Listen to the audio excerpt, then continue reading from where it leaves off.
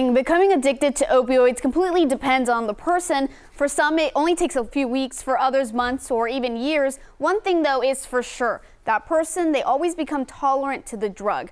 Now, researchers at the University of Arizona, they're saying someone who's on opioids can start getting what they call hypersensitivity. That can then produce more pain, which leads them to take more of the drug to try and do away with it. When you have sustained opiates, and these are usually people that are taking opiates for weeks, months, and even years, what happens is the opiates begin to lose their efficacy, meaning that they don't relieve the pain very well over time.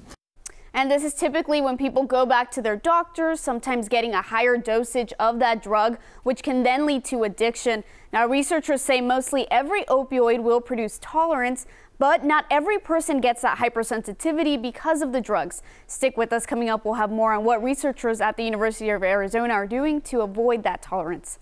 In studio, Veronica Acosta, KGUN 9 on your side.